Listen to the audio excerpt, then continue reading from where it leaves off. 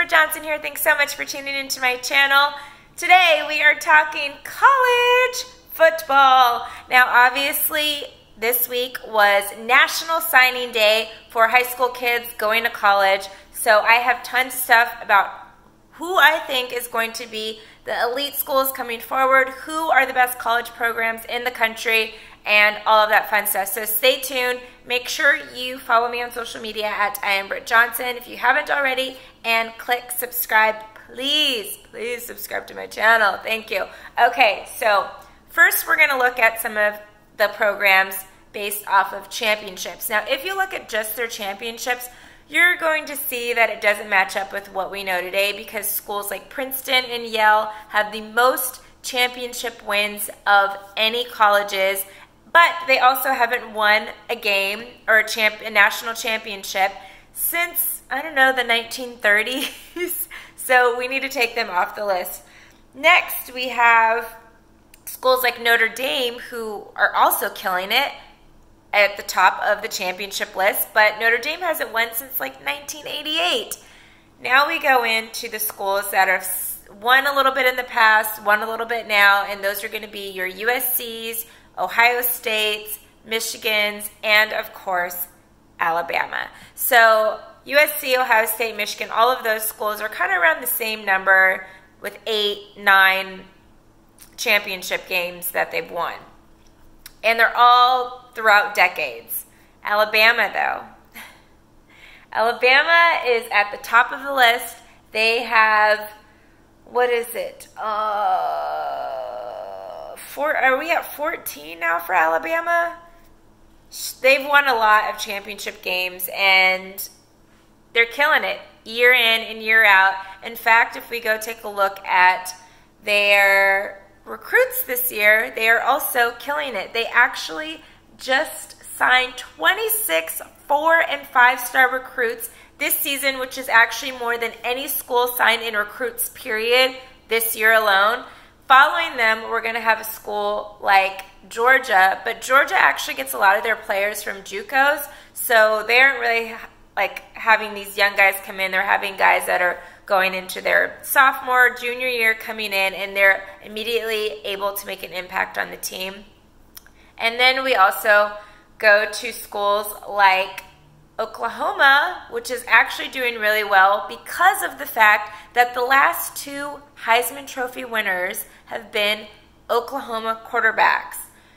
This has created a frenzy of receivers and tight ends that want to play in Oklahoma because they want to play with one of the top quarterbacks in the league. So Oklahoma actually just nabbed 2 of the top 3 receivers and 3 of the top 11 receivers going in to college this year, and also nabbed the top 3 tight ends. Stop it. Oh, a top 3 tight end, not 3 of them, but 1 of the top 3 nabbed him as well. So their school offensively is literally going to be killing it in the next few years. All of these guys coming in, again, are freshmen that are, some of them might redshirt, some of them might not, but we should see Oklahoma at least winning bowl games or making it to the college playoffs in the next few years, every single year, because of what they're doing offensively. And as we know, college is more an offensive game than defensive game.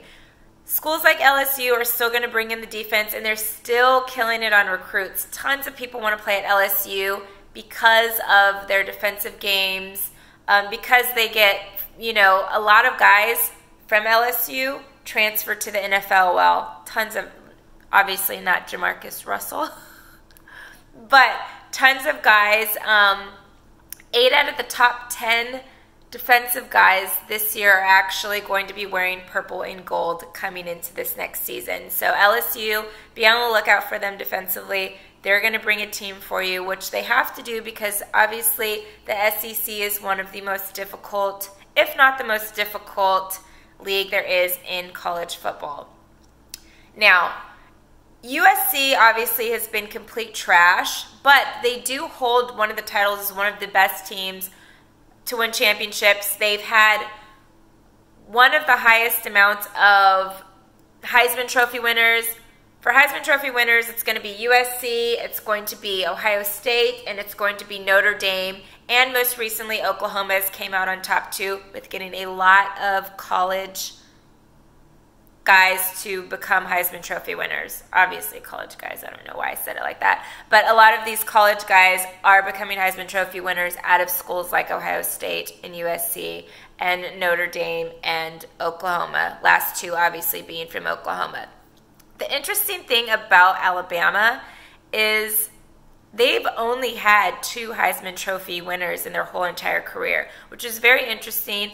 And as a player that would probably want to be known as maybe the star of the show, you're not really going to see that in Alabama. Like I said, 26 of those top recruits, 4- and 5-star recruits, are going to Alabama next year. So you're literally getting the best of the best, and it's going to be hard for players to go out there and shine and be bigger than what the team is. So you don't get those guys that are going and being top overall picks, number 1, 2 pick in the league.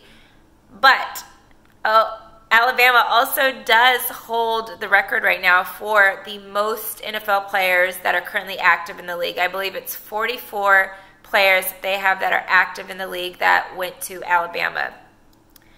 You jump down that list and you're going to see Florida up there as well. Ohio State is always up there. Ohio State, I would say, is one of the better programs because they're consistent all the way around. They have tons of championships. They have tons of Heisman Trophy winners. They have tons of guys in the NFL. So they're able to, and their recruiting is still good. Even though they've had issues in the past and obviously this year, they're still pulling recruits. They actually were ranked 15th, I believe.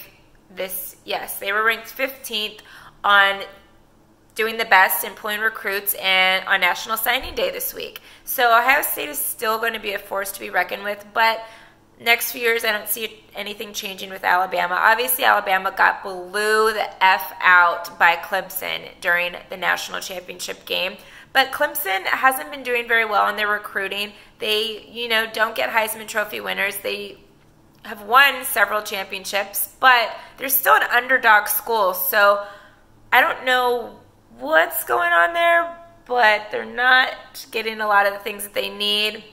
Obviously, they had some great seniors that were coming out of this championship and going to go pro next year. So I don't know if they're in the future going to be as good as they have been. Obviously, they have that freshman quarterback that was amazing, literally amazing during the national championship game.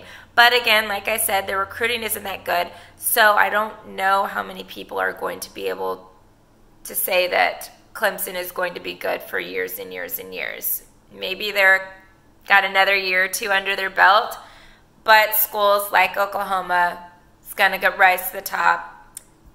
Unfortunately, I am not an Alabama fan, but Alabama is just where it's at. They've got everything down, the recruiting down. I wish they would produce more Heisman Trophy winners, but at the end of the day, it really matters like if the guys go to the league or not. If the guys are able to leave the program and then play at an NFL level and be successful. So I guess Alabama has it in the bag, baby, unfortunately. Ohio State, I feel like, is right behind them. USC, people just want to go to USC because of the name, but they haven't been playing well. The facilities, I guess, are really nice, and it's Los Angeles. So people are going to want to come here, and they don't have to technically do much recruiting just because of the fact that people want to come to Los Angeles. But they need to figure some stuff out. They're not there. No other California team is there, although California does send, I think we're 3rd in having the most kids go college and go pro behind Florida and Texas. California isn't where it's at for college football right now. So I want to know what you guys think about what I had to say. My opinion on sports. Obviously, I'm not a huge Alabama fan, but I do think they're going to continue to be successful in the future because what they've been able to do and how they've been able to capitalize on when they do win. But let me know what you guys think in the comments below. Like this video, click subscribe, and I will see you guys soon. Bye!